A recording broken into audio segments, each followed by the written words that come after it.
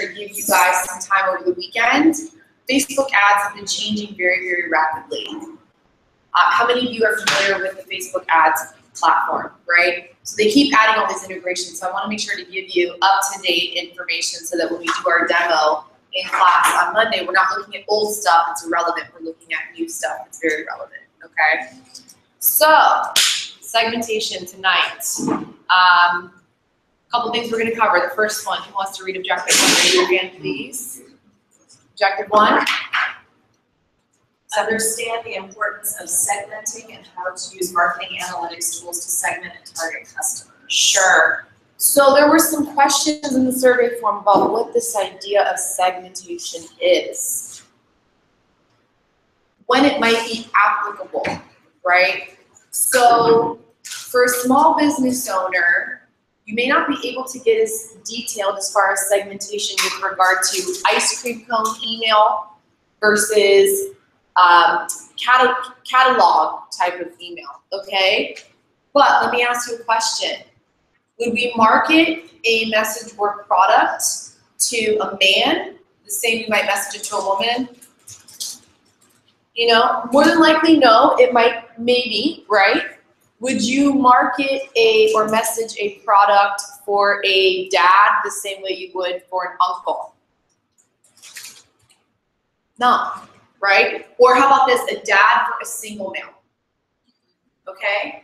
So segmentation, really for all business owners, is usually reinforced with regard to these campaigns that we come up with. Valentine's Day is typically segmenting a population of the audience, all right? I love Valentine's Day. I did not have a significant other this past Valentine's Day. All this send your loved one flowers, buy her chocolates, that was not aimed towards me as a single woman, right? For single people during Valentine's Day, what type of campaign do they usually promote or make popular? It's become Valentine's Day. Valentine's Day, Singles Awareness Day, okay? So that's an example of segmentation, right? Mother's Day, okay? There's so many months throughout the year that we could send our mothers flowers, but in Mother's Day in particular, really 1-800-Flowers is targeting everybody who's been born that has a mom, right? In the hopes that you send your mother flowers, okay? So segmentation can be as simple or as complex as you want to make it and as you need to make it for your business.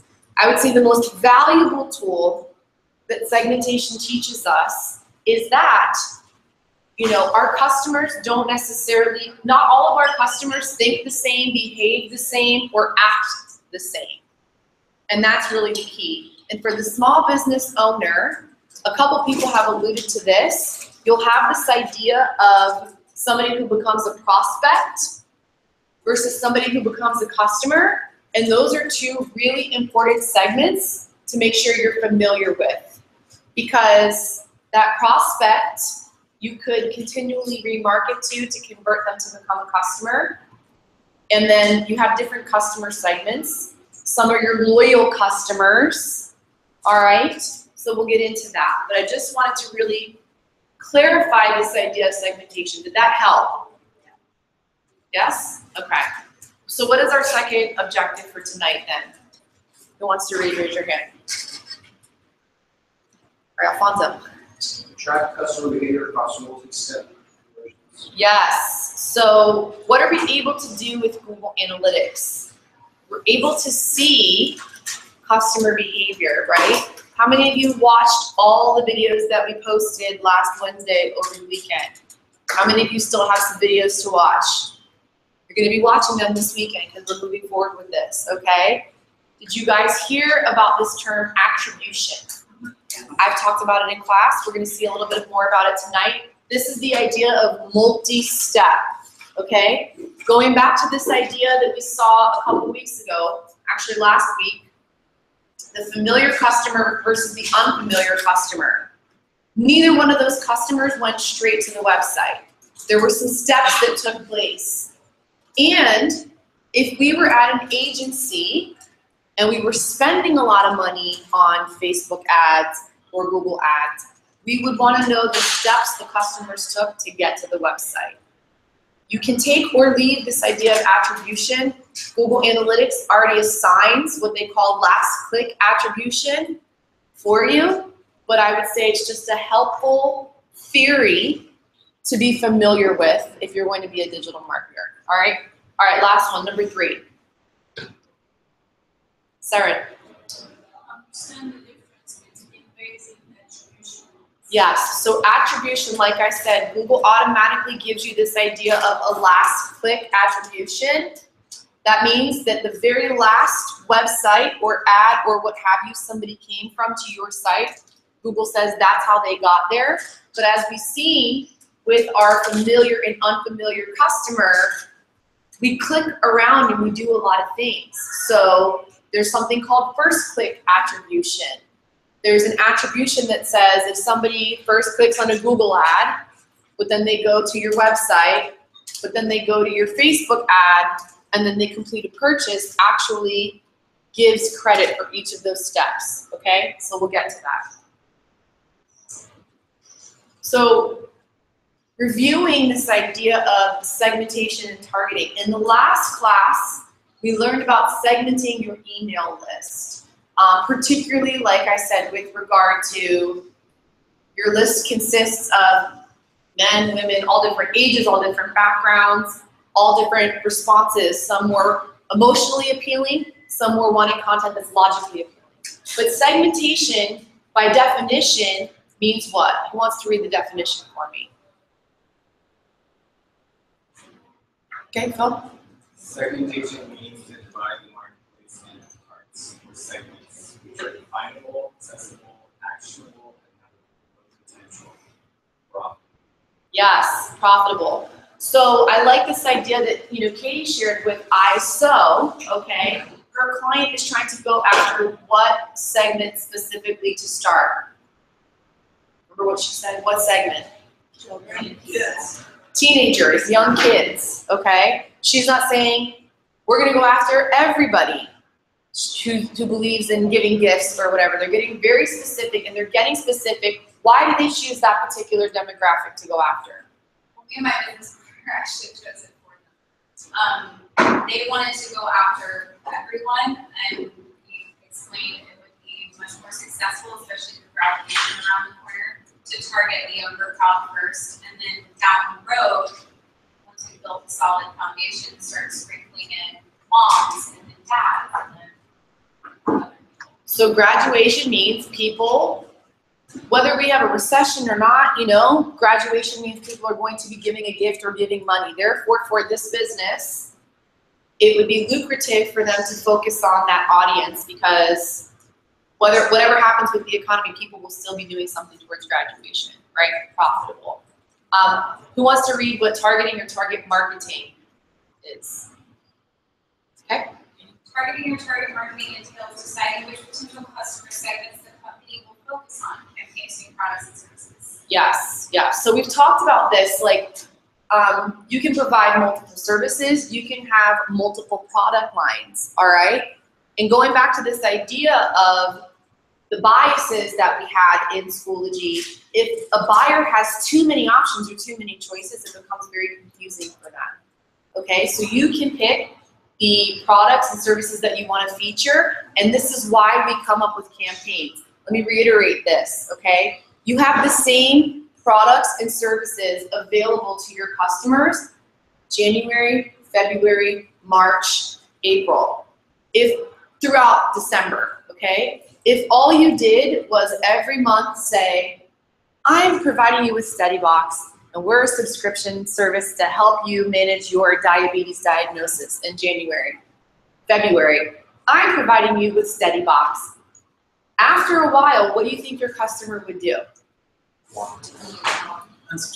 Tune you out, right? So this idea of creating a campaign says our inventory might change on a seasonal basis, okay? Our services might not change, but every month or every quarter, we're going to come up with a campaign, with an idea, with a way to connect to a segment to help move that inventory, all right? So let's use Saren's company as an example. It's a bathing suit luxury swimwear line. Okay, if we're using this idea of January through March, what do you think they might do from a campaign standpoint to try to help move luxury swimwear sales? What might an idea or theme be that they talk about? Beach bod, because that's when you start having to like work out to get bathing suits. Okay, prepare for your beach bod or what have you. Would you say right? All right, prepare for spring break. You know what I mean? A lot of people in New York and the East Coast go on vacations like JetBlue to random islands during that time period. Sure, snowbirds. This is where we're going with this. Now from April, May, and June, what might we say if we're all, as the Digital Ninja agency, this is our client, trying to help them set up some campaigns to move their swimwear product. What might we change the topic to be? If January through March was snowbirds and get ready for your pre-spring bod, what might April through June be? Summer, right? You're beach ready. Are we changing the swimwear? We might introduce 1 or 2 new pieces, but for a small business, you can't just go manufacturing all this new product, right? So that's our point, okay? That's how your campaigns get targeted and segmented, okay? Segmentation always comes before targeting because it helps a company be more selective about who they are marketing their products to. More personal messaging. I love the example you gave us too, Vala, with regard to who you're lending loans to. A lot of people want to borrow money, but her specific segment was what? The ones that have discredited or are qualified. Yes, Underserved. yes, okay. So segmentation always comes before targeting. So because they've identified that segment, now when they go out and actually try to advertise to them or create copy on their website, are they going to do that with those people in mind? Yes, okay. Segmentation and targeting are equally important for ensuring the overall success of a company. We'd all agree, right? Okay. So I'm gonna try to break this down for you guys in layman's terms. There are 3 main approaches to market segmentation. Fun Latin term here, a priori segmentation is the simplest approach. It's using a classification scheme based on publicly available characteristics. An example would be a client comes from a particular industry, or if we have a B2B service that we're looking for a company that has 100 or more employees, okay? We're able to create distinct groups of customers within that market. Now, however, a priori market segmentation may not always be valid since companies in the same industry and within the same size could have very different needs, all right? So let's break this down. We've got a contractor in Los Angeles, all right? So their industry, if they're a contractor and they're actually working on building homes, hotels, and all that, what industry is that? Construction. Yes, construction. Both companies have an employee base of 100 employees, okay? One is looking for more customers. One is looking to actually attract more employees. Are their needs as far as marketing the same? Right? That's what we're talking about here. Is that clear? Okay. Needs-based segmentation is based on differentiated, validated needs that customers express for a specific product or service being offered. The needs are discovered and verified through primary market research, and segments are demarketed based on those different needs rather than the characteristics such as industry size or company size. Let me break this down for your layman's terms. We saw Hizzy, right? And we said, Hizzy will help you see the past, present, and future of any home, okay? Hizzy was for, tell us again, homeowners, those looking to remodel their home, all right? What was one other thing that we mentioned in there? Or buying and selling their home, okay? Buying and selling your home is a different need than remodeling your home, right? Why? When you're selling your home, what do you think the need that's driving that actual action could be? You're trying to make, right? When you're remodeling your home, what might be the need that's causing you to remodel? Improvement, okay? Functionality. It's to create value. Sure. Increase your value, okay? But these are two different needs-based things. That's what I'm trying to communicate, all right? Last but not least, value-based segmentation. We had an example of this. Value-based segmentation differentiates customers by their economic value, grouping customers with the same value level into individual segments that can be distinctly targeted. I believe it was our first or second class. We looked at a couple of what types of brands or stores. Who remembers the product? Okay. Who was our luxury shoe company? Right? Who was our more economical? Right? So this is value-based segmentation. All right? One is luxury, one is more economical, all right? Differentiates customers by their economic value, grouping customers with the same value into individual segments that can be distinctly targeted, all right? So, what does this have to do with spaghetti sauce? You're gonna find out. Who's familiar with Malcolm Gladwell? Okay, he's the author of several books, The Tipping Point, Outliers, really phenomenal public speaker. Let's see what this has to do with spaghetti sauce. Spaghetti sauce. This is so good. It's gonna make me hungry.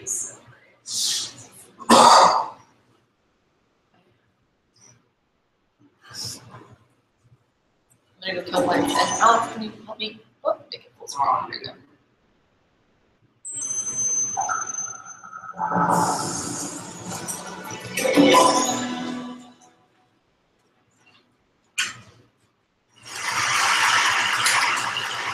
I think I was supposed to talk about my new book, which is called LinkedIn, and it's about snap judgments and first impressions. It comes out in January. I hope you all buy it in triplicate. But I was thinking about this, and I realized that that although my new book makes me happy, and I think will make my mother happy, it's not really about happiness.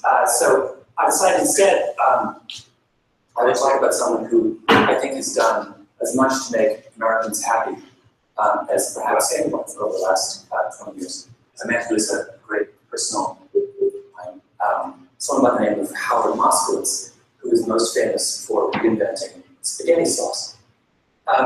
Howard's like this high, and he's round, and he's in his 60s, and he has big, huge glasses and thinning gray hair, and he has a kind of wonderful exuberance and vitality, and has a parrot and loves the opera, and he's a great aficionado of medieval history.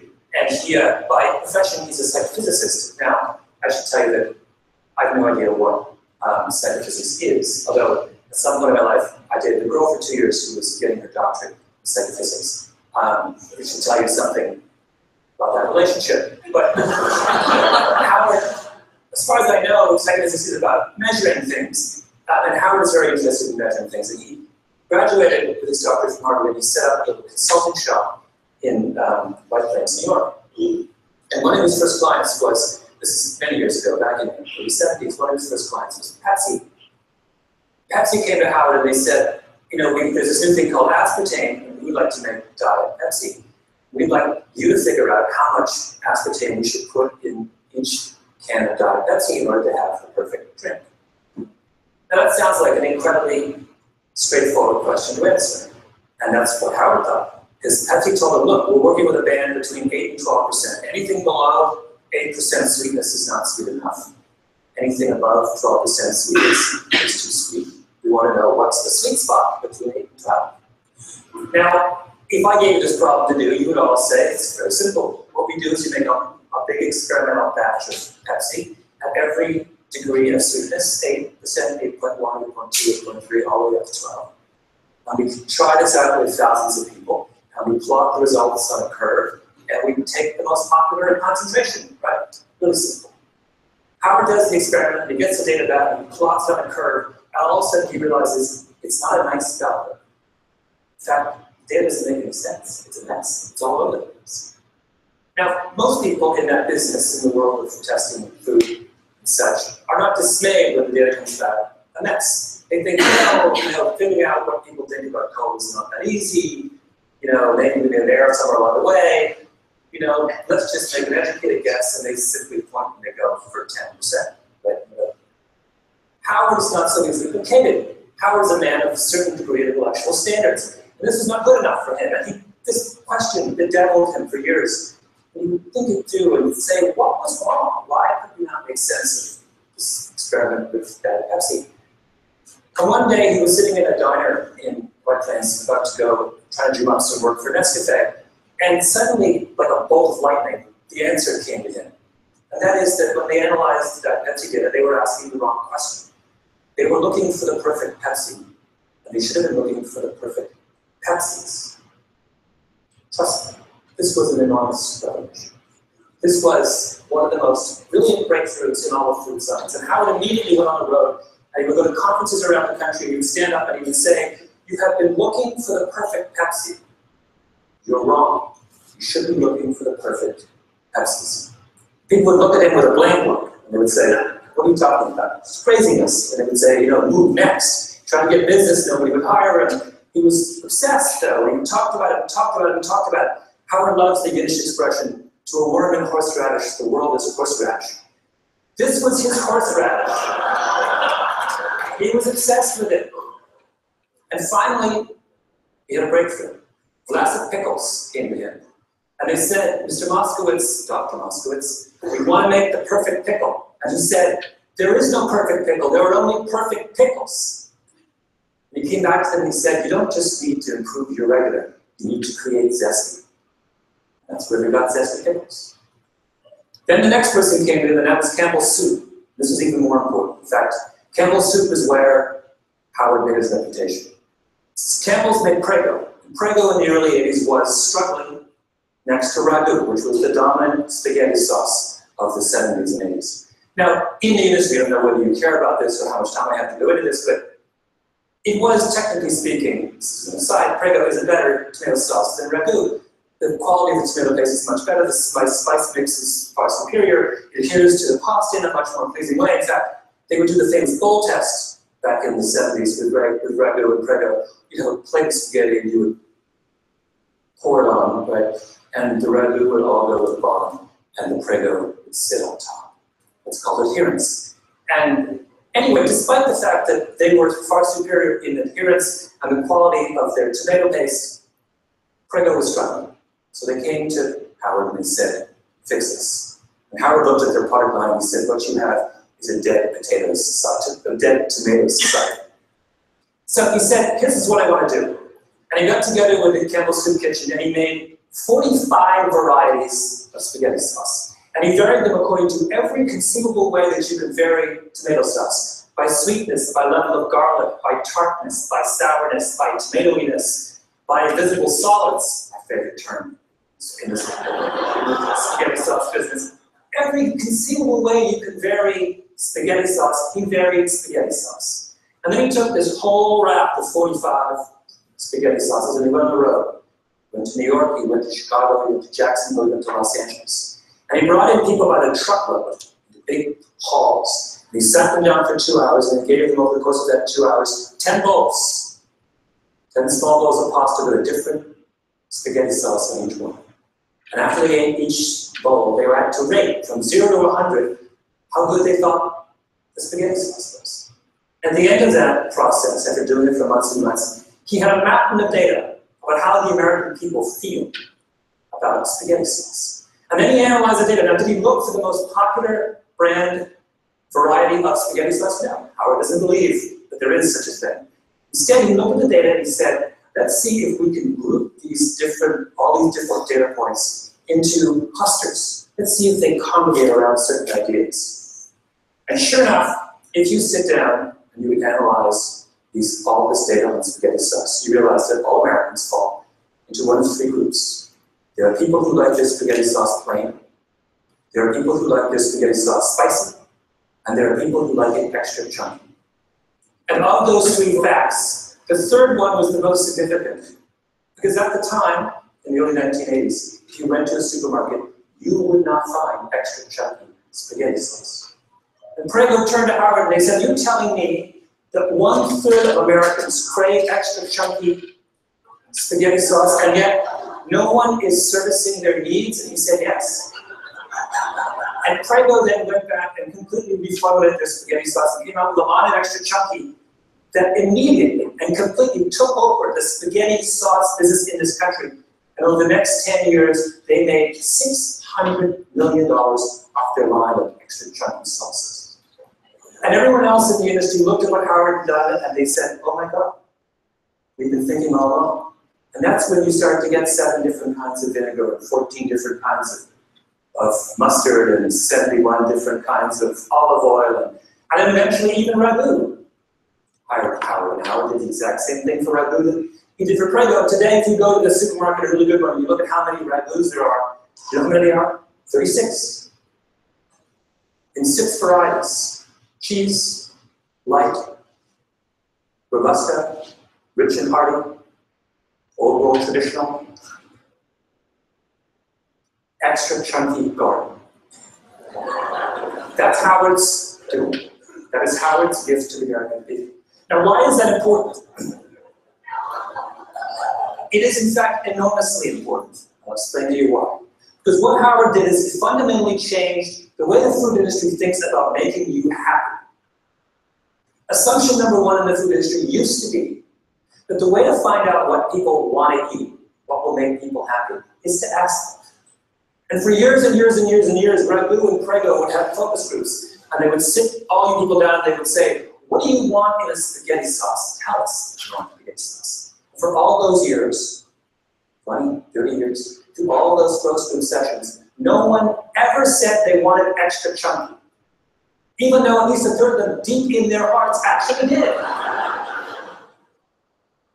People don't know what they want. As Howard loves to say, the mind knows not what the tongue wants. It's a mystery. An critically important step in understanding our own desires and tastes is to realize that we cannot always explain what we want to do. If I asked all of you, for example, in this room, what you want in a coffee, you know what you'd say? Every one of you would say, I want a dark, rich, hearty roast. So people always say when you ask them they want a coffee, what do you like? Dark, rich, hearty roast. What percentage of you actually like a dark, rich, hearty roast? According to Howard, somewhere between 25 and 27%. Most of you like milky wheat coffee, which you will never ever say to someone who asks you what you want, that I want a milky wheat coffee. So that's number 1 thing that Howard did.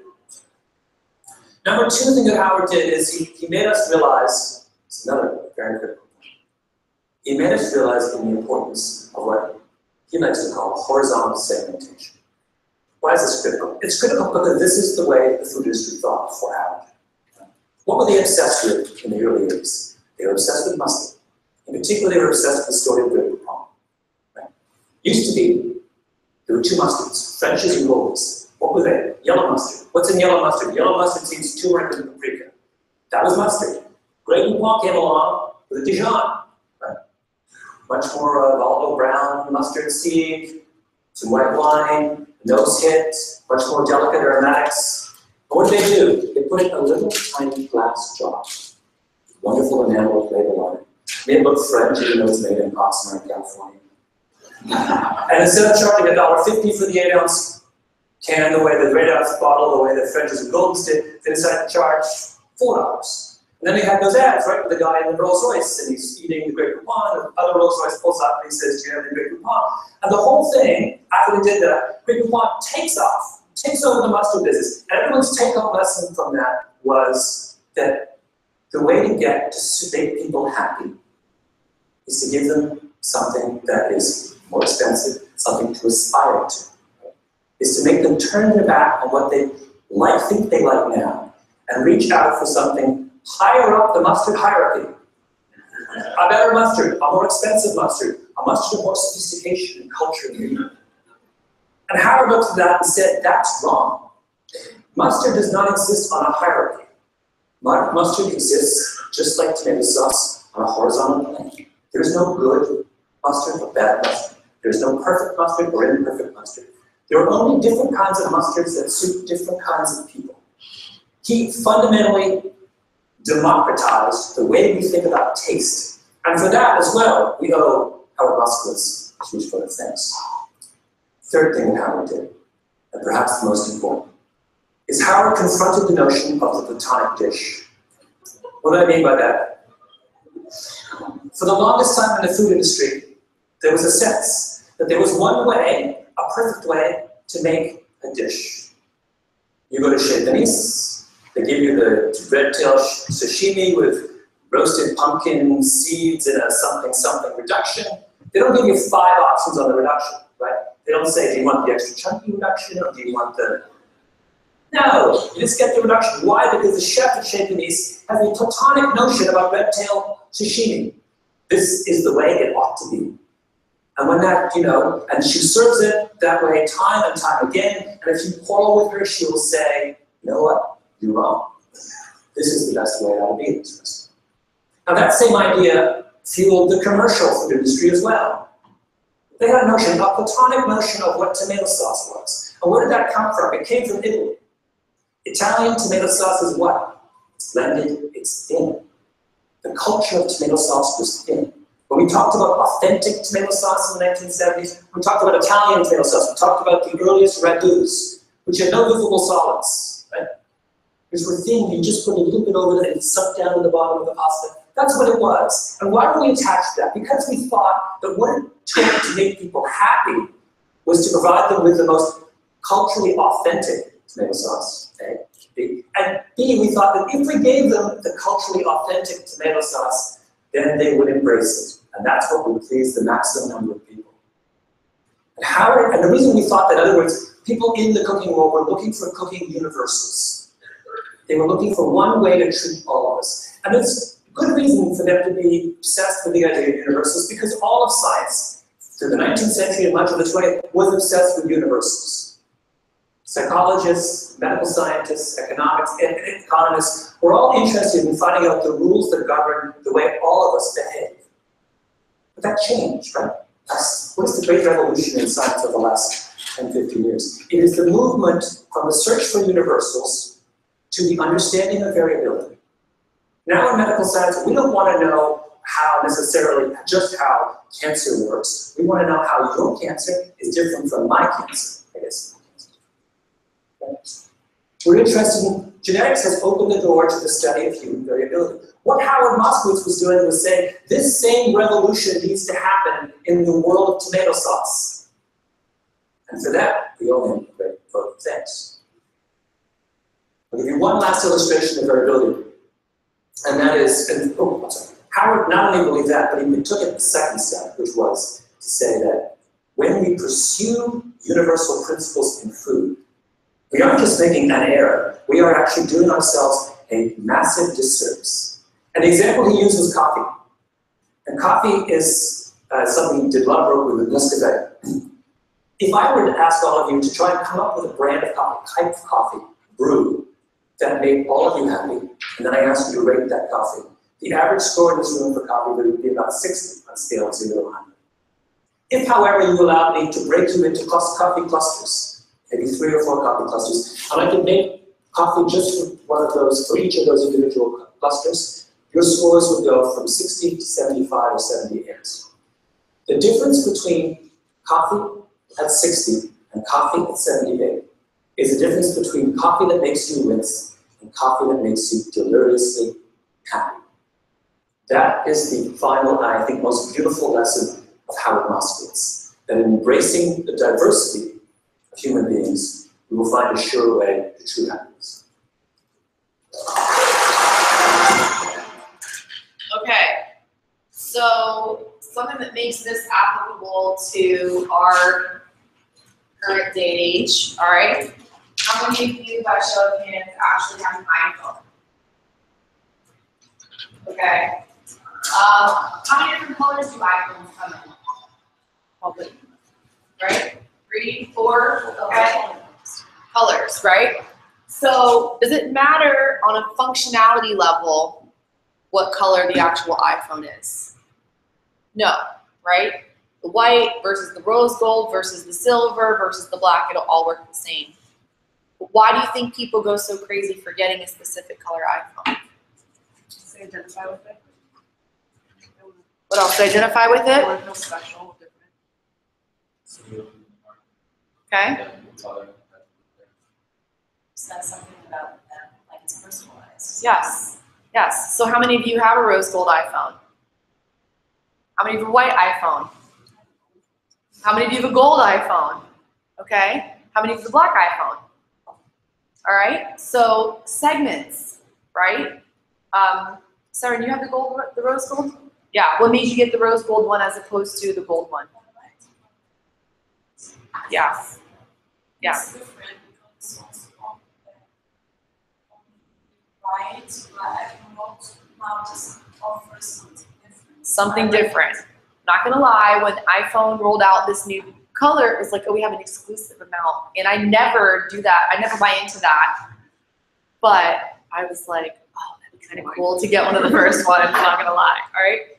Grace, when you got your gold one, what was like that differentiating factor for you? Just kind of chose the color. I didn't really have like identity or anything, just like the way it looked. Yeah, like the way it looked. So it was like different enough, right? So I love the video. Oh, go ahead, Kelly. It's funny because you go through all of that to go, okay, what color iPhone do I want? And then you put a case right on top of it and it Yeah, it's true. Oh, okay, there you go.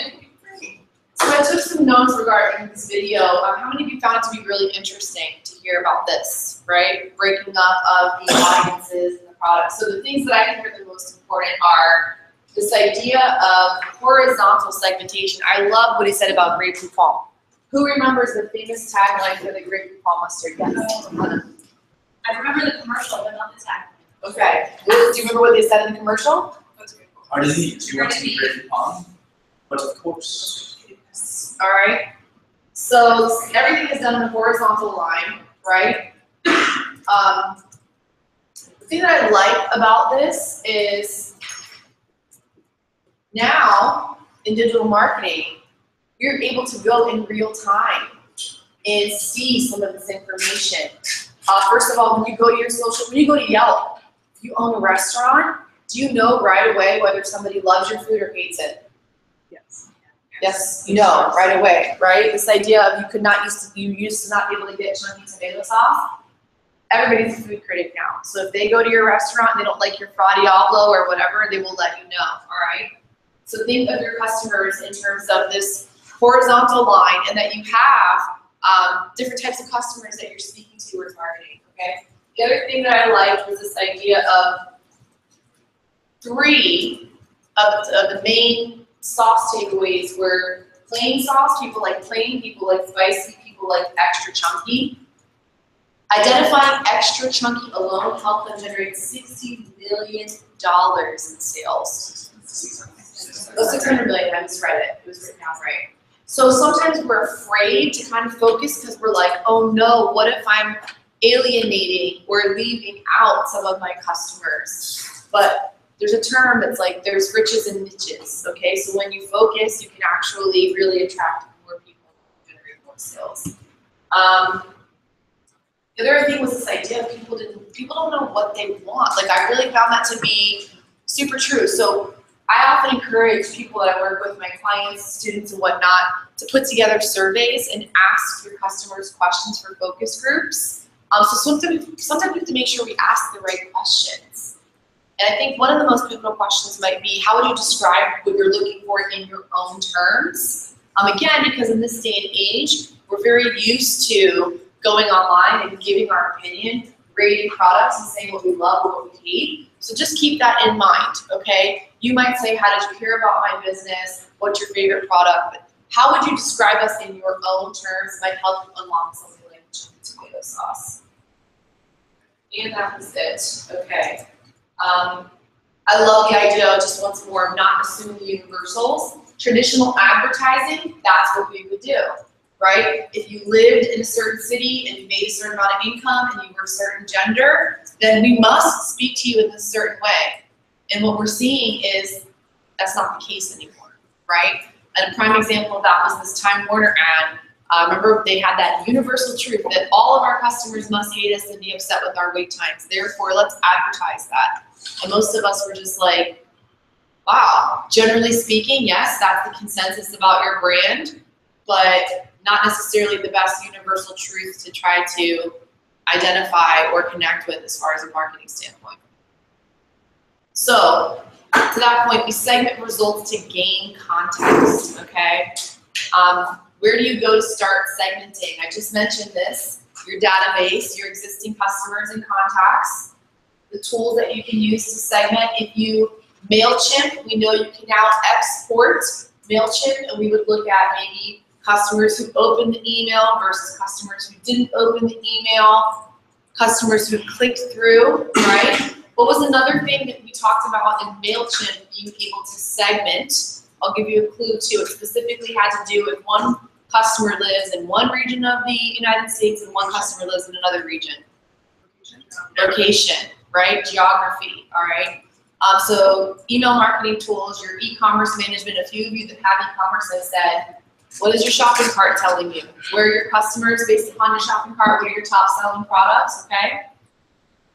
Process, action preference, so what that means is, ultimately how are people responding to the sales of your products, your conversion funnel, which we'll get into tonight.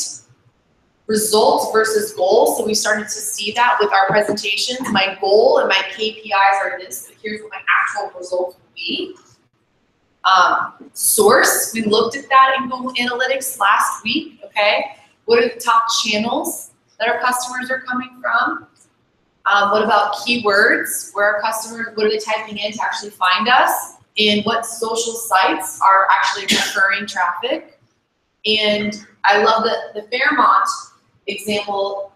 If you guys remember from the video, they had said, well, European customers, I think it was, really responded to our content on Facebook, and it was Facebook that drove them back to our website. But for our US-based customers, who remembers what social network it was that drove them back? Say it like it was Twitter that drove back all the traffic, okay? Time of day. Somebody had asked, well, how do I know what's the best time of day to send out my email newsletters and all of that? You will start to be able to get a feel for your customers and your audience in this segment once you start sending them out. Past campaigns. So again, for those of you that have had historical data, rather than looking up all these benchmarks and things that are a little bit more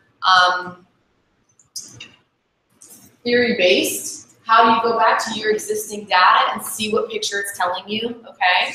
You're able to start figuring out with Brighton last week, like a little bit of segmentation from who clicked through, who didn't, but why. And then last but not least, revenue. So how many of you on my e-commerce side know what your top performing products are? Okay, Mark, so how do you know typically, are you looking at top 3, top 5? Like how have you been able to identify what those top products are? Sure, the report function, okay. And typically, sold and generated, like how many people are putting that in their orders, the popularity of the actual products. 90% of customers buy 10%, and 10% buying a lot more of it. And also like location, if it's a legging, it's full length, the time of season, it's getting better, proper summer. give us a great example, right? So, as a marketer, do you think that he wants to go back and try to manufacture and sell more of the products that are the top performers? Or are you looking at the products that aren't moving and try to sell more of those? This isn't a trick question, I'm just. We try to push the other products, so we sometimes use that as an incentive. Like, you get this one for free if you go to shop a couple of products, try them out, or overall the other products if they buy a certain number of the popular item, so they're going to buy it anymore. So, I mean, we already know that they're going to buy it. Like, that's an actual state plan. So, try a couple other things and keep trying, but sometimes they don't care about the extra product that you sell.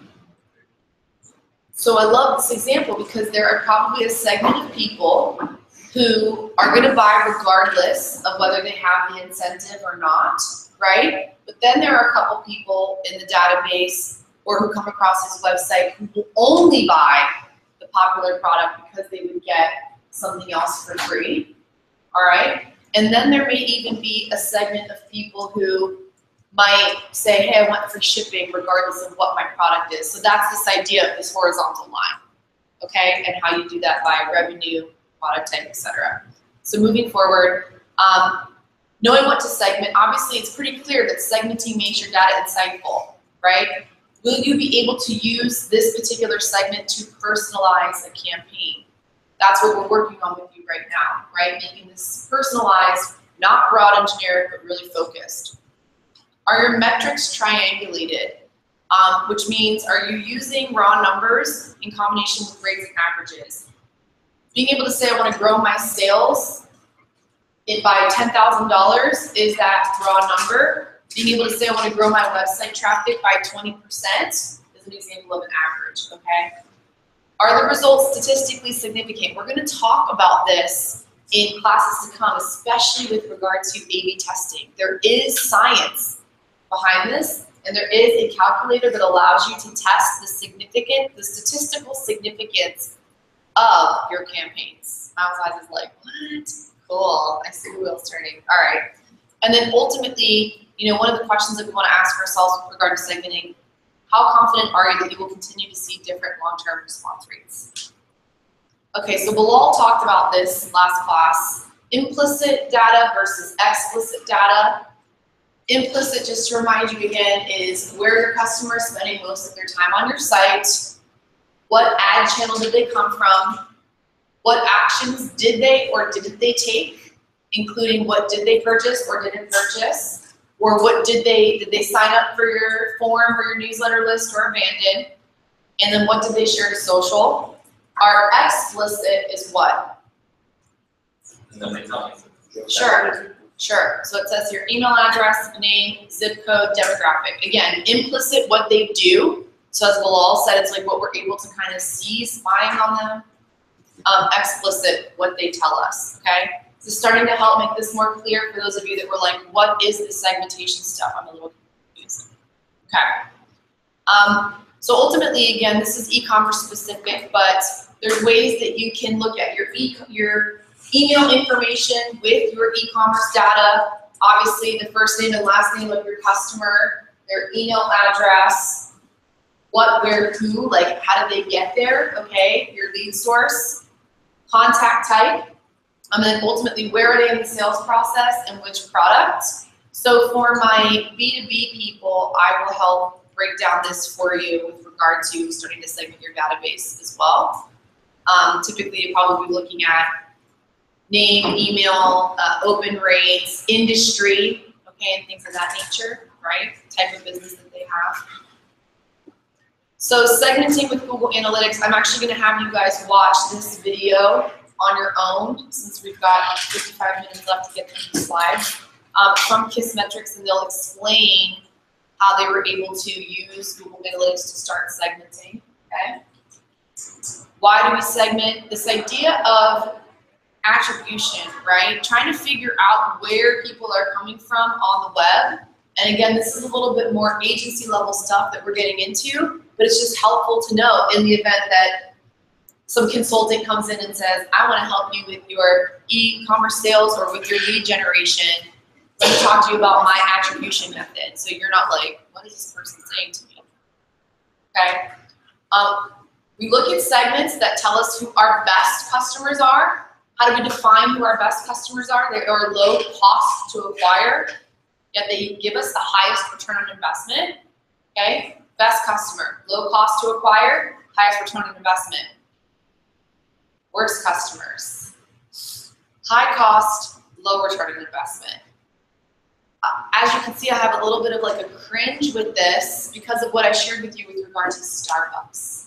You remember that Starbucks story, and they said, ooh, these people with their $2 purchases on the app, you know, they're a high cost to us, we're getting low return on investment, therefore, we're gonna alienate them.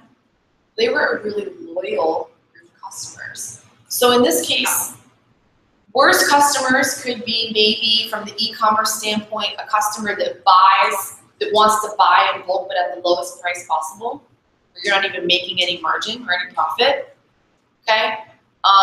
From my B2B people, worst customer would be somebody who, Stephanie, tell us what they would be.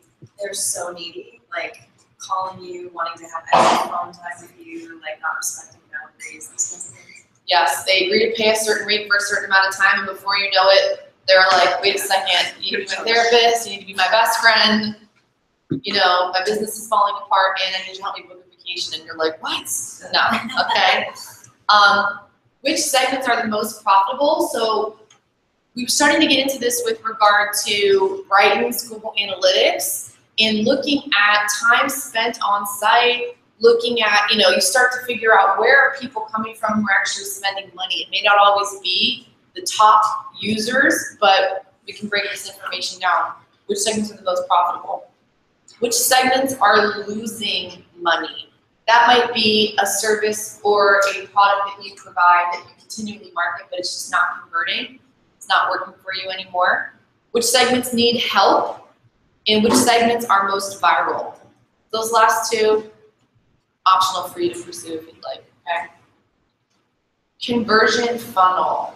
How many of you have ever heard the term conversion funnel before? Okay, so for those of us who aren't familiar with it, I imagine you work with a lot of conversion funnels also. So break this down with a definition or layman's terms explanation of a conversion funnel. How people become customers. Okay. So the conversion funnel can show you how people become customers. Who wants to add to what it does, Brighton? Start off with people seeing, being aware your business exists. Some people that go check it out, and some people that go check it out again, and then people that eventually buy. Right. This is that infographic. It's that, yeah, you hit the nail on the head. It's that graphic. Now I will say that there's some theory that we're shifting away from this. However, remember I told you that whether you have the internet today or tomorrow, understanding the basic fundamentals of marketing would always be for your best interest. This is a basic fundamental of marketing, okay? That you have to reach a wide amount of people.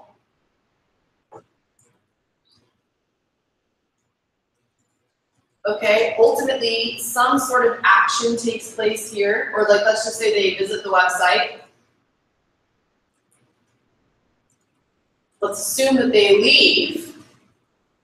The next day, they go back on their computer.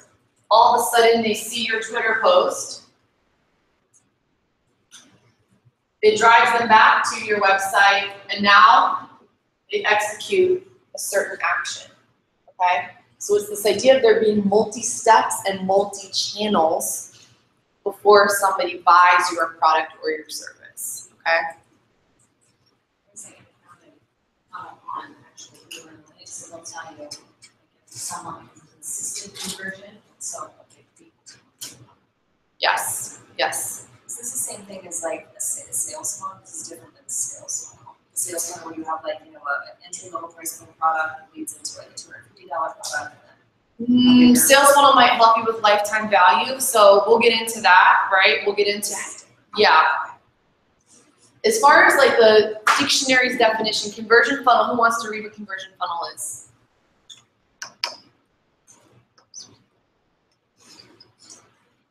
Miles. Conversion funnel is used to describe, track, a consumer takes through an internet advertising or search system, navigating an e-commerce website and finally converting to the sale. And let's replace e-commerce with navigating a website, okay? I apologize that for general assembly purposes, we do have a lot of e-commerce, you know, business owners in here, but it's generally a website that converts to a sale or ultimate acquisition, okay? So why do we track this, right? This goes back to what we were saying. There's multiple ways that somebody buys your product that gets to it. Ultimately, we can say here in this pretty old school version that someone's coming in through, you know, this podium extension, if you will. There's the cart, there's the form, there's the confirmation page, and finally, they get this thank you page, okay? So remember, with regard to e-commerce, just because somebody put something in the shopping cart, does that mean they become a customer? Right? No, all right? You put the product in the shopping cart, and then what do you have to do? You have to tell the software what your name is, your billing address, where it's getting shipped, okay? And here's my credit card information. Believe it or not, for some people that's a lot of steps, and they'll just be like, oh, forget this, I don't want to spend the money anyway, all right? So this idea of this conversion funnel from an e-commerce standpoint is saying, put it in the cart, fill out the form, you get the confirmation page, you get the thank you page, all right, you've gotten them actually to become a customer, okay? And we'll set up various types of conversion funnels for you. More importantly, there's a whole series of funnels that happen before we get them in the cart, which is this example here, okay?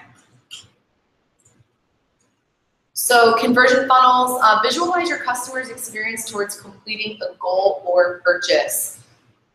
Add segments in Google Analytics, which we'll explain how to do to filter results and review. Determine which steps your customers take to take a closer look at where there might be an opportunity to optimize. Compare channel performance using goals and attribution review. I would say the second one was what we were doing the other day with Brighton's Google Analytics. Really going in there and being able to say who's visited this site, and according to who's visited this site, demographically speaking, her business is located in what state? That's what you do. Her business is physically located. But we saw that she had all this traffic and highly engaged traffic from Pennsylvania, okay? So it started to tell us a story with regard to a potential customer segment that we could, through a campaign, strive to convert, right? Are you guys all with me? Yes? Okay. Tracking. Again, just to repeat, tracking will help us know where users come from, which channels, campaigns, and ads resonate the most. Once we know the platforms that resonate the most, the email creative that resonates the most, etc., where to optimize your efforts, okay? And then ultimately how to better allocate budget. So how many of you currently have a little bit of a budget for Facebook marketing? Okay, how many of you have a budget for something else that you use from a marketing standpoint? Okay, what are you using elsewise? These, they go to a lot of trade shows. Okay, So, sure. What do you say? Trade shows, so being in like the directories for trade shows and things. And then Katie, what would you say you use budget for? We use budget for a lot of, I'm a photographer, so we do a lot of original content.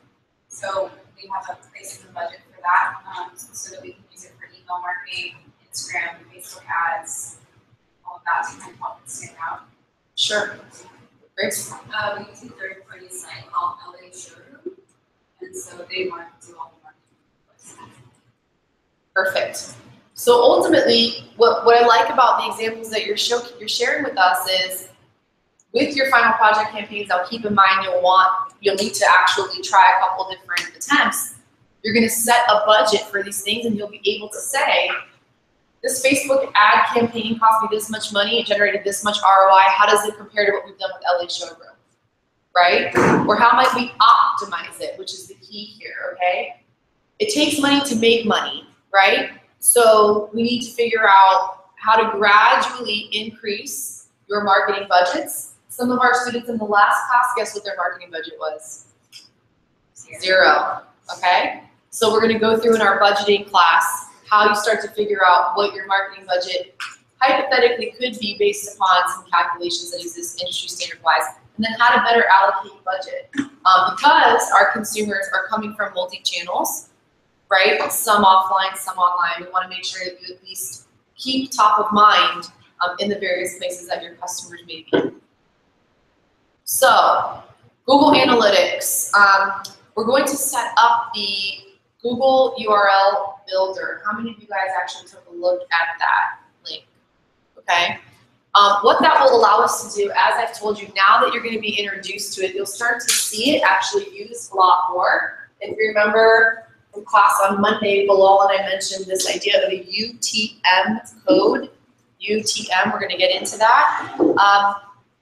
These links allow us to say, hey, we're going to put an ad up on Facebook. We're actually going to put 2 ads up, and we're going to A/B test them. Besides the analytics that Facebook gets us, how else would we know the effectiveness of those ads?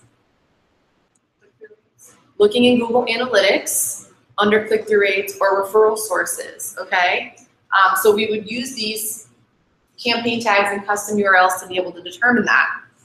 True story, I had a student email me on Monday who ran a Facebook ad. Sorry, Facebook and Mark Zuckerberg, if you guys are listening. Sometimes their reporting side is very wonky. What I mean by that is my student told me, I have a tracking pixel on my Facebook ad. It says I generated this many clicks. It was like 4,000, 5,000 clicks, but I only drove 2,000 visits to my website, and of that, only 90 people did what I wanted them to do. And her question to me was, does this seem off? So I said, send me your website, let me take a look at it. Did you have Google Analytics set up?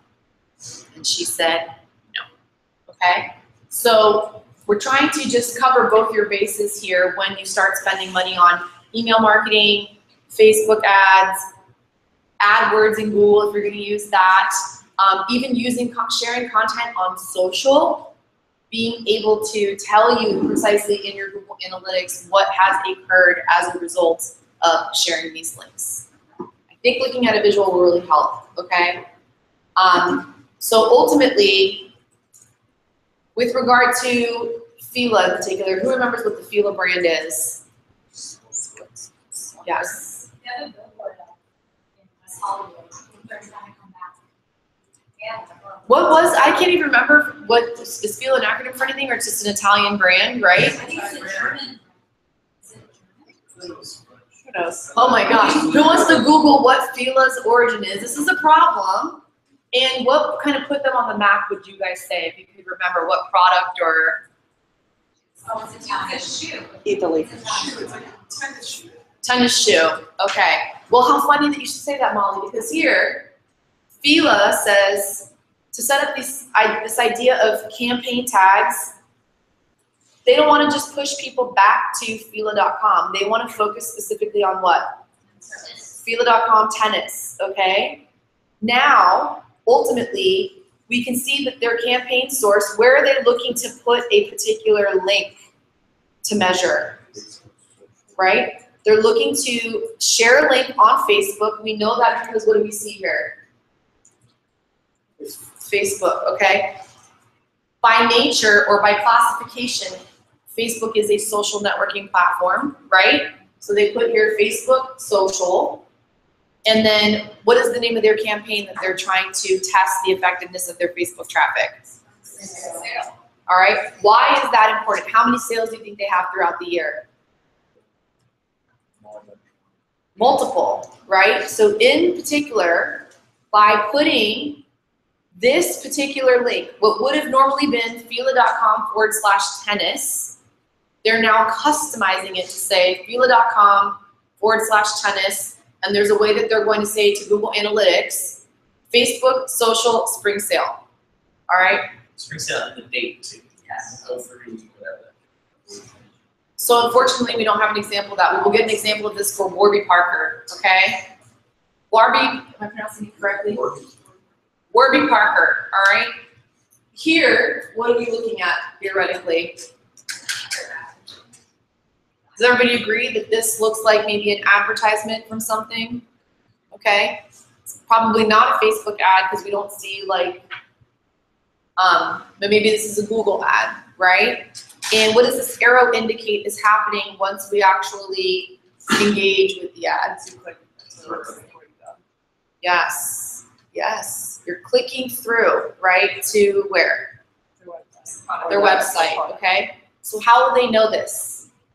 Here's an example of what we have on the next page, this idea of the tag/custom URL builder.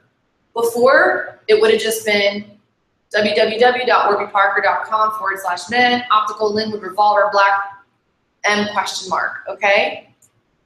Now, because we have source, we'll have medium, and we'll have campaign, we'll know whether that was a Google ad or a Facebook ad or an ad on a blog, right? Display ad, and we'll know whether that was a campaign for spring, summer, fall, healthy eye day, all right? We're gonna actually walk you guys through how to set this up, okay? So let me just go through this one more time. So what is it saying? It's saying that it's from, that they were on a style blog and then. It could be. Clicked. What was the next? So Just like if you were theoretically, reading your own link that you saw. theoretically, let's pretend that this was what do you want it to be, a Facebook ad, a display ad on a fashion blog, or do you want it to be a Google ad? Which one? Facebook, okay, Facebook. So let's go back to this example we had before. Campaign source will be what?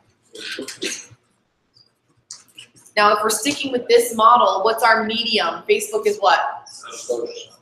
And let's make up a campaign for Warby Parker. What do you think this campaign is? What does the creative say? Sure, Linwood, great idea. Okay, so now on this next slide, we're able to see traffic that would come from link 2, because in the link, this is a back end thing, all right? It would be warbyparker.com UTM source. What would be there in that actual link if we were to actually see it? Facebook. What would the medium be? And what would the campaign be? And it says, it even has Linwood promo, but sale maybe, right? Linwood promo. If it was Google ad, what would be the source? Google ads. Google ad and the medium? Google. Search, Google, yeah.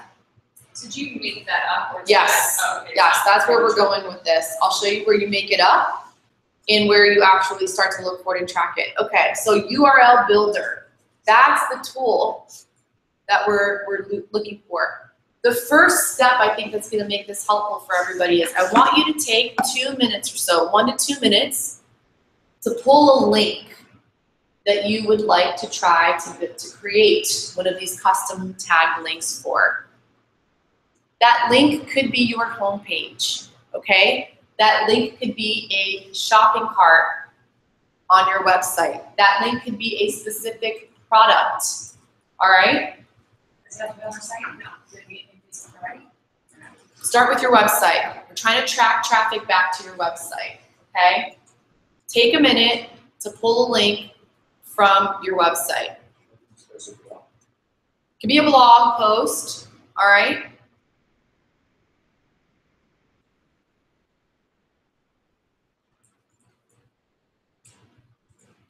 Or if you don't have a website, any website. Sure, any website. Your pretend dream business that you'd love to be the CEO of someday. Amazon.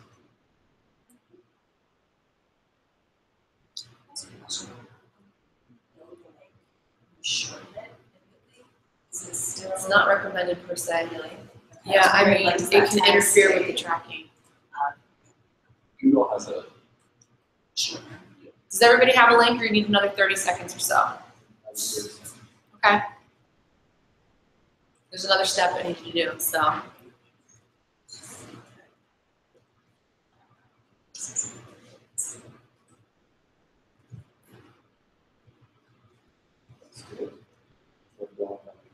Sure, pick one blog post. One blog post for now. Yes, because why? Who are they competing with? Curing group, yeah. Does everybody have their link?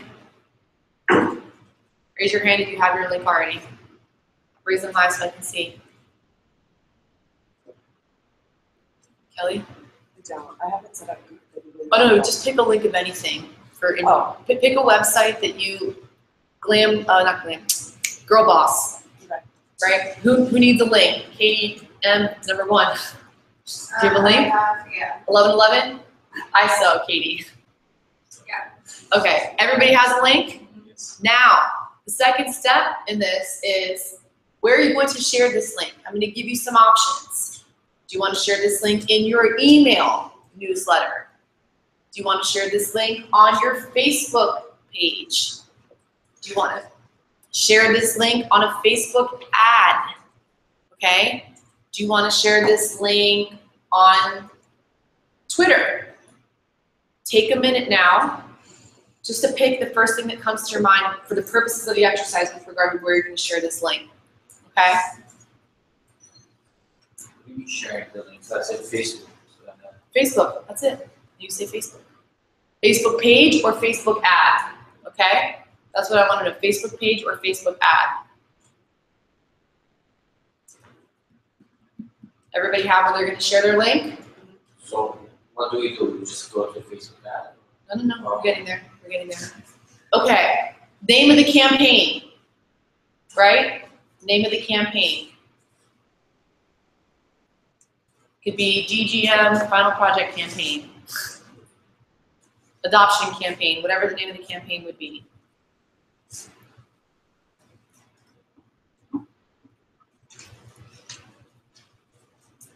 You're gonna say sign your ass up campaign.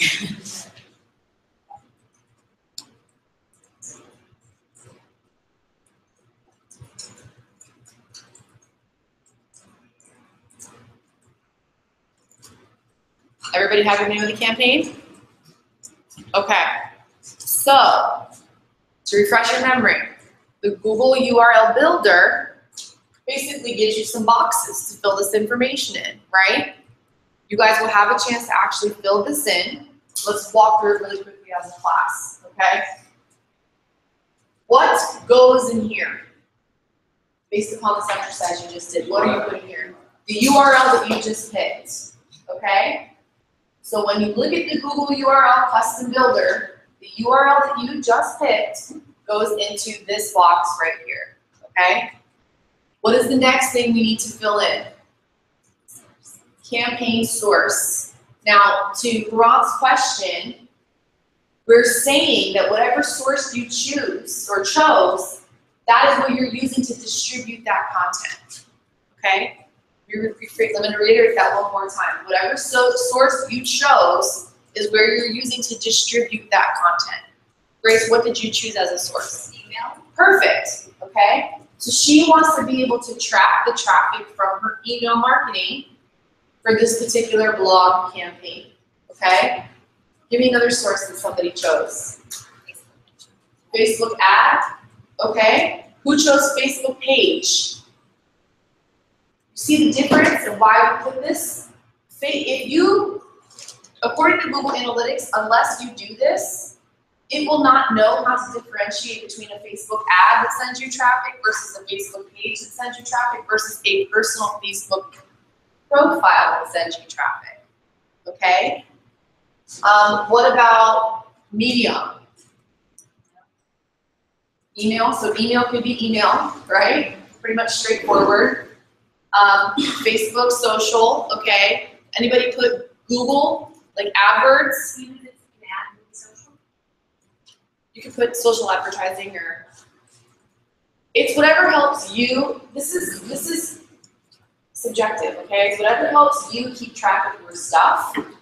I would say the most important thing is this idea of the campaign name and making sure that there's some indication of the date, the year. Because there's nothing worse than trying to go back and pull this data moving forward and being like, oh my gosh, was this from last year? Was this from last month? Was this from last week? Okay? Alex? We've gone over the part of the importance of A/B testing. You have two different ads that you're running on Facebook right now, and you want to see which one is going to work better. This is going to be the way that you're going to be able to track this, because one of those ads you will have, it'll be the same to begin with. It's, hey, it's Facebook, it's social. But when you get into the campaign part, it's going to be like, hey, this is this particular ad, which has an emotional approach, versus this particular ad, which has a rational approach. You'll then be able to go back into your Google Analytics and be able to show, like, oh, wow, my one with the emotional approach worked 10 times better than my one with the analytical, or with the rational approach. And let me clarify that. Because What doesn't change is the URL. So how many of you picked a URL that was promoting a product? Raise your hands. Okay? So to his point, you could try one approach if you're testing, A/B testing as an emotional approach for selling that product or a logical approach for selling that product. We want you to feel sexy versus save $50, okay? The link doesn't change, but what changes could be Facebook ad, rather than social, you could put in feel good, sexy, 50% off, okay? And that way you're able to look in your Google Analytics which of them drove more traffic and helped you with more sales. All right? Is that clear? Solely from an A/B testing standpoint. So you make 2 of these, basically. If you're A/B testing. If you're not A/B testing, creating this will just start to allow you to track whether email or Facebook or Twitter or Pinterest or whatever drives more traffic back to your site. Okay? But if you're promoting, let's say, a product and promoting discount, the URL will be different on that website because in order to go to a discount, the URL has to be discount. You won't be the same page. Not necessarily. You can put a discount code. So there's a lot of different ways that we could get around that. We might even push people to a landing page, right? So, we'll take this and we'll continue to advance upon this. How many of you have actually ever seen this before, much less set this up? Right? Raise your hands if you've seen this before and set this up. Okay? So what have you been using to help you track with this set? We haven't actually done it, but we did it for Apple. For what? Apple. Apple. Tracker app. Okay. All right.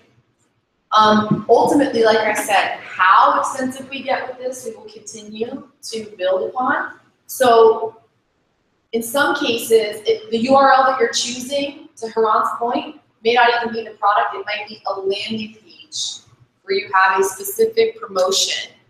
And the purpose of the landing page is solely to get that customer to check out, fill out the form, buy one product, as opposed to navigate your site and buy multiple. Okay? As a Yes? service-based business, could the campaign source be like a specific email list? So if you're basically going after one list and then another with another, so you just create one for each. Yes. For my B2B people, what this might look like are even different audiences, okay? So for Miles, it could be like lawyers, finance.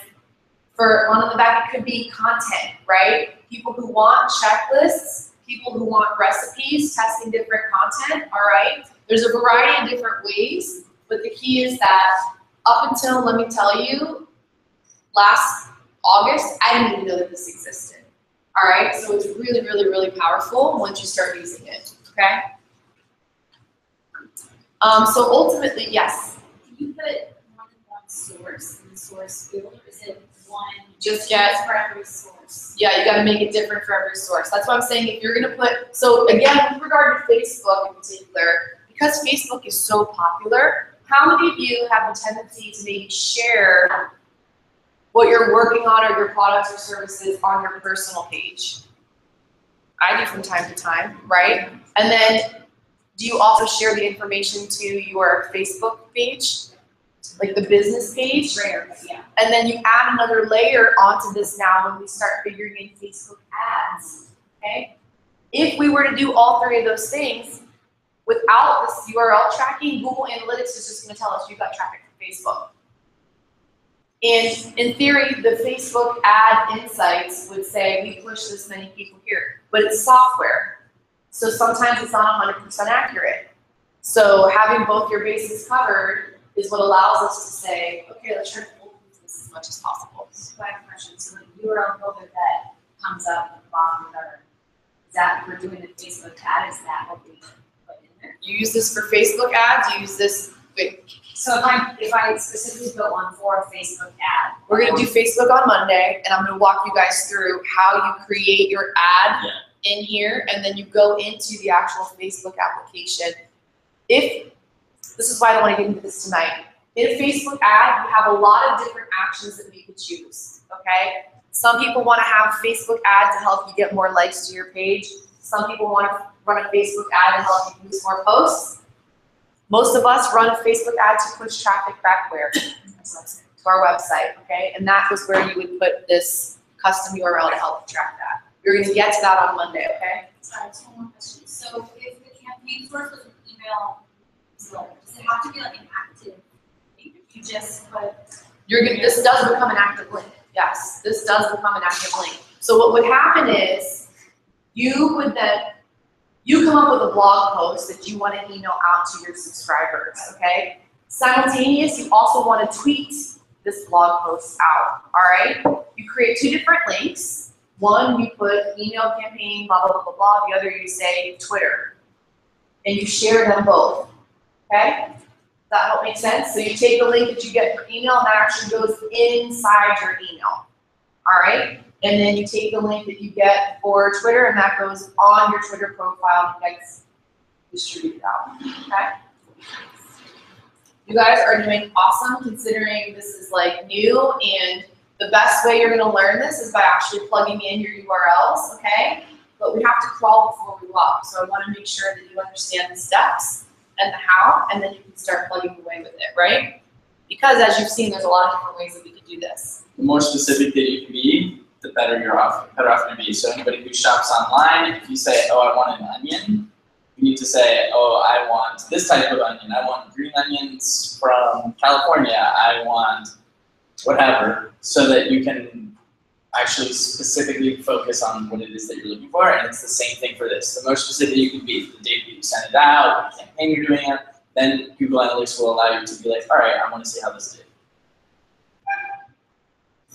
So here's an example, right, of some actual tracking in the back end.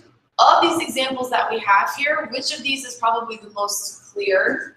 Which of the that tells you what's kind of like going on and where it's from? 7, what's 7? Okay, so what might we assume about clarkhoward.com/referral? Someone went to that website and then from that website they clicked on it. Yes. So maybe Clark Howard wrote about the business, maybe we did a guest blog post for Clark Howard. Is that the most clear indication of what was going on? No, right? Is there another one that could be a little bit clearer? Number 9. What does number 9 say? Sure. Okay, so what might this tell us about this particular business if we see University of Virginia and campus ambassadors? Who might they be targeting? College students, okay?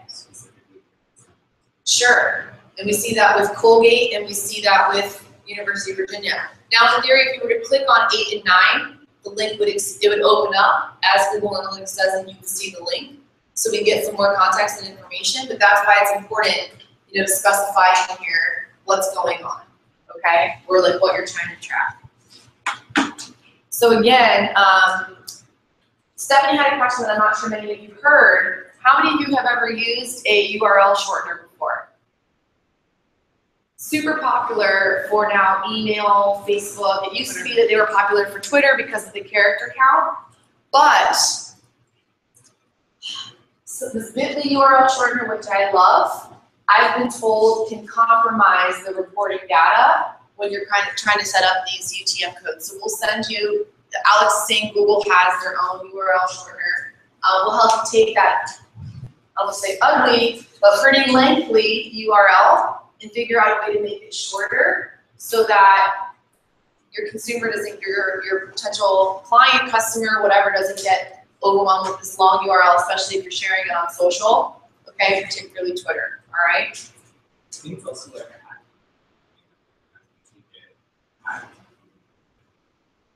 Oh, I hadn't heard that yet, but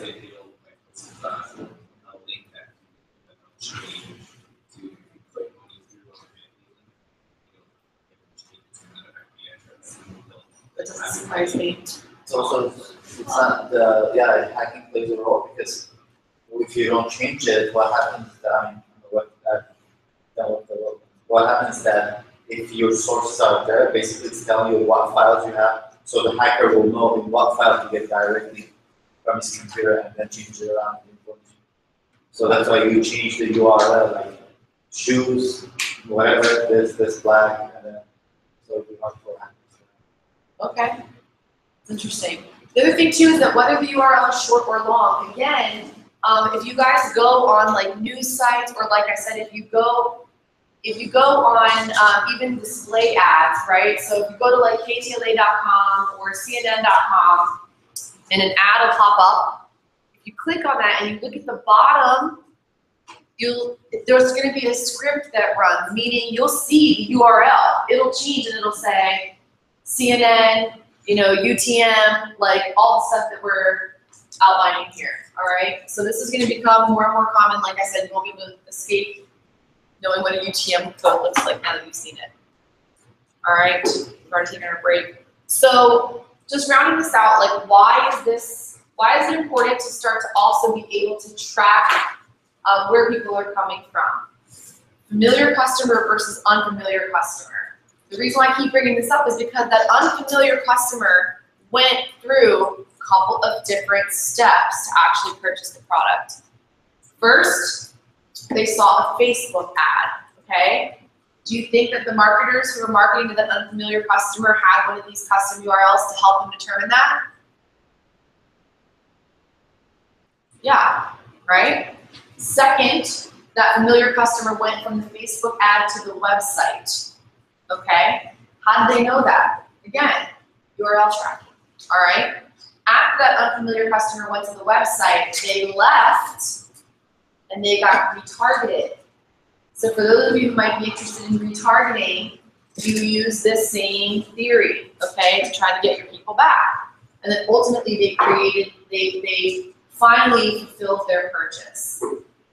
This process, if we were to look at it and say, this customer didn't just come from being retargeted to that very last interaction, this customer went through a series of steps. The scientific term for that process is called attribution, okay? Attribution. The reason why we cover this in General Assembly is because if you were at an agency, you would be looking at attribution models. Like I said, for my small business owners, it's just good to know that this exists. Attribution is the science of assigning credit or allocating dollars from a sale to the marketing touch point that a customer was exposed to prior to their purchase, okay? How about if the customer goes to a website and then from that website goes to another one, and then from that another one goes to your website and doesn't purchase, so what's the attribution? What doesn't purchase, it will only tell you if they purchase.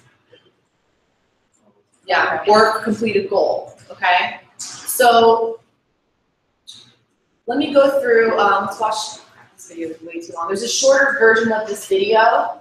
I believe we may have already posted this previously in Schoology. Okay, it was like a 5 or 6 minute long video where he explains that the analogy he gives his attribution is like, yes, I'm trying to remember, he gives it to like a basketball game analogy or whatever. Short video that we'll share with you guys to watch over the weekend, okay, to understand how this works better. Remember this? This is what we were talking about, that there's a variety of different ways that people get to your site, and attribution helps us figure out what those ways may be, okay? Most of us are going to be dealing with customers who hear about us or find us on social, right? Brand awareness. Ultimately, we want that customer to subscribe to our email newsletter. Based upon what we learned about email on Monday, what would happen then if they received a few emails from us, ideally based upon the statistics of email marketing?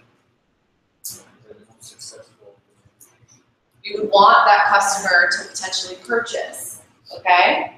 So this idea of attribution will help us start to track this. Now there's a variety of different attribution models. I apologize for the weird sizing. I just want to go through these with you really quickly. The first one is called what? The last interaction. That means that Google Analytics attributes 100% of the value to the last channel before the conversion or the sale occurred. By conversion, that could mean that somebody signed up for your email newsletter, they, watch the video, all right. Sale, obviously that's pretty straightforward. It's a great baseline for comparison with other models, okay? Google Analytics automatically assigns this as it is right now. But some people say, I really want to know how somebody first found my website, okay, and became a customer or a subscriber. So what's the next type of attribution model that we have? First interaction. The first interaction model can help you understand which campaigns create initial awareness for your brand or for your product. So if you're running Google ads versus Facebook ads, you would want to say, hey, was it Google ads that drove more traffic or Facebook ads on a first interaction basis, okay? What's the next one that we have? Linear. The linear model might be used if your campaigns are designed to maintain contact and awareness with the customer throughout the entire sales cycle. My B2B people, does this sound familiar to you? Right? Drip campaign, okay? If you guys remember when I showed you that little diagram with regard to email on Monday, why it's important to have some sort of like trigger series set up, all right? This linear model helps us explain why, because you want to keep those like interactions and touch points going with the customer or the potential customer, not just waiting for them to get your newsletter or whatever the case may be. What's the next one? Position-based model. A position-based model can be used to adjust credit for different parts of the customer's journey, such as early interactions that create awareness or late interactions that close sales. Rounding us out, we have the last one, which is what? The time decay. Time decay model assigns the most credit to the touch points that occurred nearest to the time of the conversion. It can be useful for campaigns with short sales cycles, such as promotions, all right? Based upon these 5 examples that we're looking at, take a minute to think about what might work for you and for your business and your final project campaign, okay?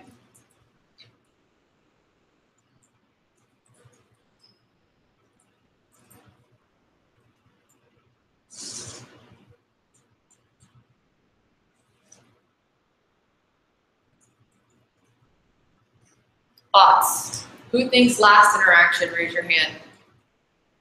Raise them high. Who thinks first interaction would be what they would want to track for their campaign? Linear. For attribution, if you were to set up an attribution model for your final project campaign, which would you pick, Molly? Linear. Okay, so linear people, raise your hands. Position-based. Time decay. Okay, cool. Next class, if you want, I'll take a couple volunteers before we start with regard to why you picked the attribution model you did. So think about that and be prepared to share. So just rounding out this idea of attribution modeling, no one model is going to give you all of the story, okay? It's the software that we're dealing with. There are some flaws, if you will.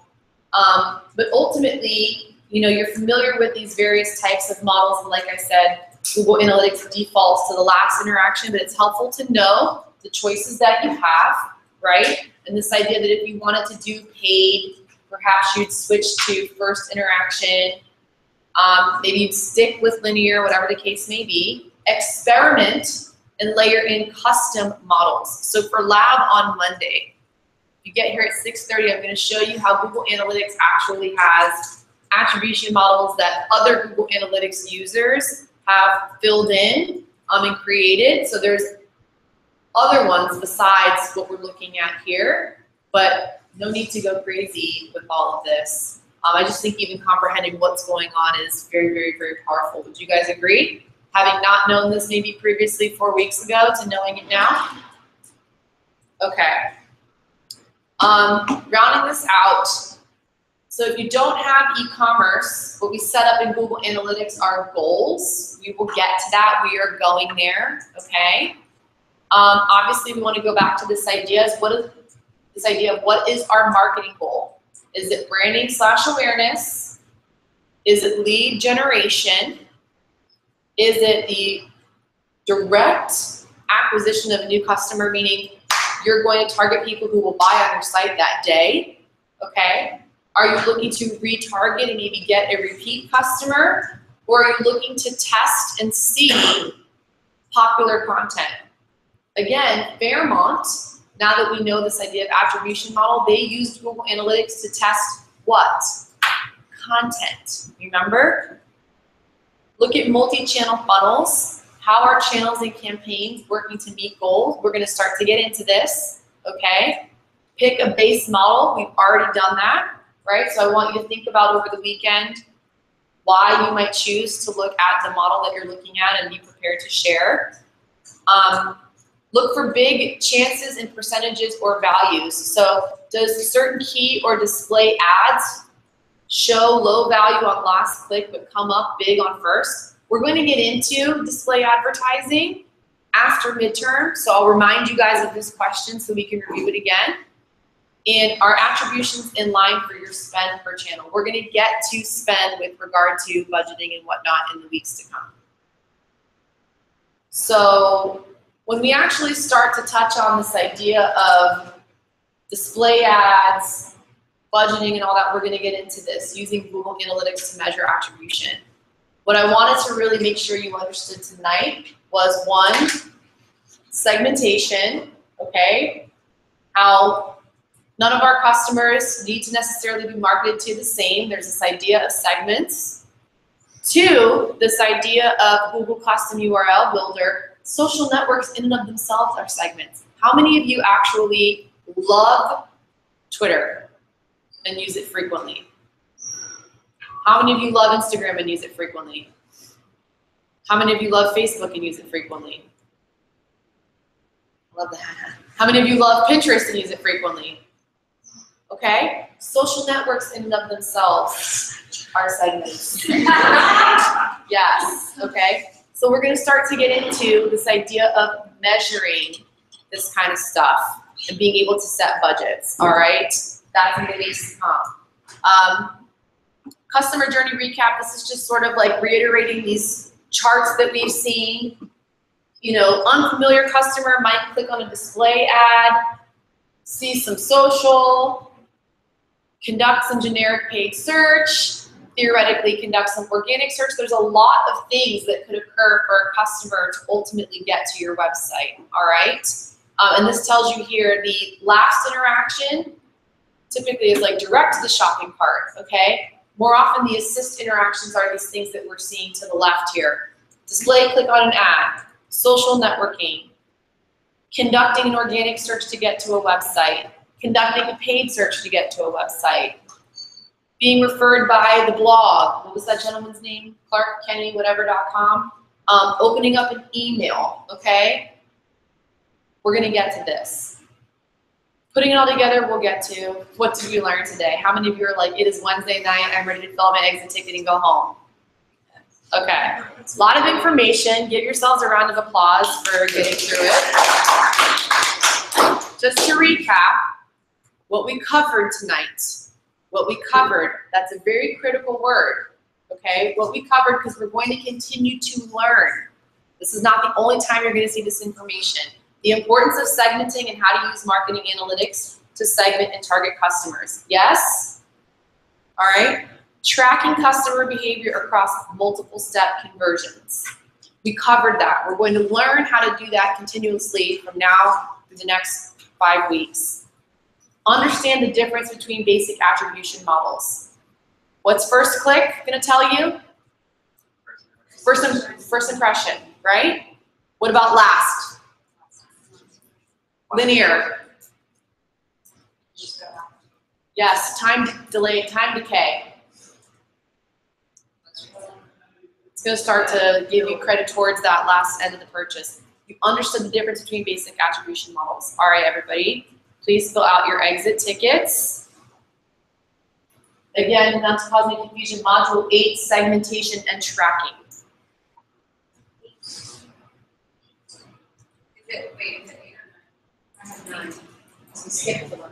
We're going back to 9. So Yeah, so you switch. It's 8. 8. It's not segmented. Yeah, we switched because, like I said, I want you guys to have some time to review some Facebook tools. Segmented class. Facebook ad. Facebook is going to be both Facebook and Instagram. Part of the issue is that,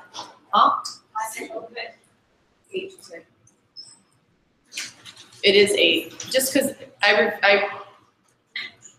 have free reign to switch around the syllabus however I want. I did want to share that this was supposed to be lesson 5 originally. How would you guys have felt about, yeah, I see some faces. So that's how much I love you, all my students. They gave me the syllabus a couple cohorts ago, and they were like, here's this number, this is this, and this is lesson 5, and I was like, no. Yes. I feel like this class is super fair. Like it was like daunting to think about this in your role and just feel like Yes, I love hearing that. Thank you. By the way, too, I just want to let you know we're going to have a few more speakers as well between now and the end of the cohort. I think it's really great to I try to bring people in and alternate, and I think it brings a certain energy to the class. So full disclosure, we will have some more speakers. Tomorrow we will be posting what your deliverables are, all right, moving forward, and your pre-reads. We've got some volunteers for Monday. Everybody else, if you have not volunteered to present your decks and stuff, this is for your benefit, okay? It's to help you. I think everybody who went today got some really great value out of it, so you're all gonna do it. Thank you guys so much for an awesome week, and if you have any requests for treats next week, let me know. We'll actually have dinner Wednesday. GA will provide us, because it's midterm night, some food. I will find out what kind of food we'll have. Yes, you're gonna have a midterm test. Open book groups. And I'll give you guys your groups over the weekend too. Open book groups. it's like but like Yeah. Well, like your homework is new for a while. no. You guys are gonna eat $100?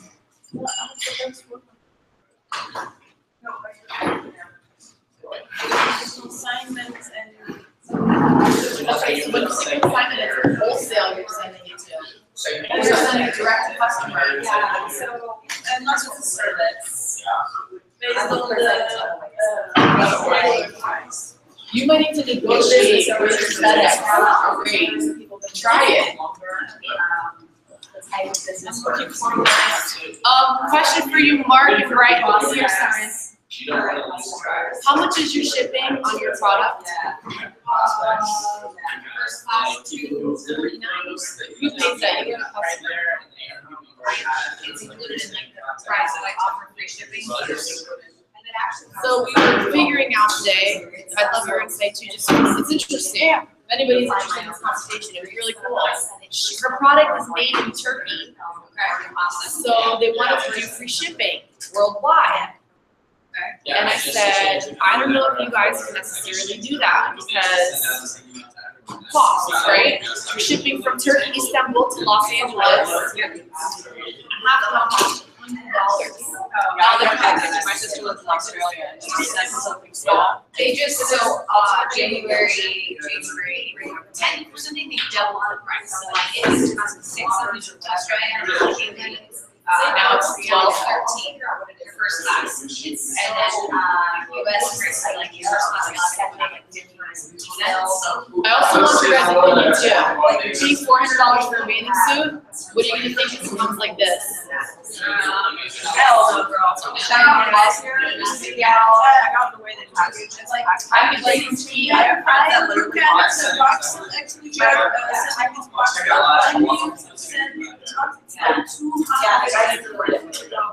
Are you, okay, it's on tracking, if you pay more than the tracking has on like the speeds. So like if someone wants it like next day or whatever, I want your But that's also, it's like $200 too. You should talk to us how to incorporate it. I just read. One of the things we're trying to do is first go where it's gonna be perceived, they're like, oh, I'm getting free shit. Yeah, that Really that's is. somewhere that can afford $400. It's gonna work for you. That way, Like, advertising for like that, you're special. Like that's the type of packaging I would give to sushi at the site. That's selling like a breast for $45 and it has a milk beat up, but I Have don't you care. seen the South That's African? my, I like things cheap. Yeah. It's the funniest thing So I've ever the food for thought was that And I got eventually down the line when the operations warrant it, they can send a pallet of product so that they'll need to have some sort of distribution center in the United States. Right? And then for now, we're like, maybe we go to Target, Qatar, Dubai, right? And places where Not a bit different, it's almost save $100. You just said your number one. I mean, it's like, you just send it here now, and just like, give us storage. She's only here for 2 months. Oh, JK. So that's what we're trying to figure Oh, it's sure out. we're based here.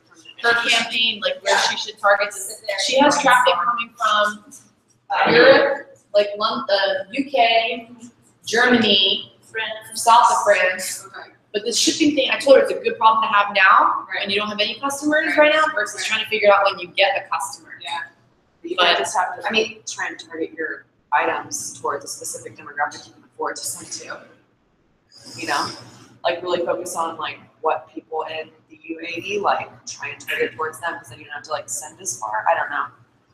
So you're saying, is that just for a single suit, it's $100, $200? For shipping? You're sending one suit. Just one suit. Okay, so why don't you try to get maybe sending, like you said, a pallet, a bunch of suits to Maybe wherever. we can create a wait list and your vendor suite's gonna deliver in 20 days. This is a good question for FedEx, for UPS. You should honestly, you should call them and ask them, Yeah. tell them the problem. Call This is them. what they do. They love this stuff. I had that problem, I never worked with FedEx or anyone. There are companies, which what they do is, might take longer time, but what they do is, you have a shipment from Turkey to LA, they wait till pallet picks up and it will take around a week. And then they put that box in that pallet and they ship it and they deliver that right away. And usually, right now there's this service, for example, they take from me, they charge like $5 a night. It's like there are different private shipping companies, FedEx and DHL, that's big Do you companies. know any other cheap? I used to ship from Syria, but I used to ship in plane. It's like I used to go to, let's say, Turkish Airlines or Air Force.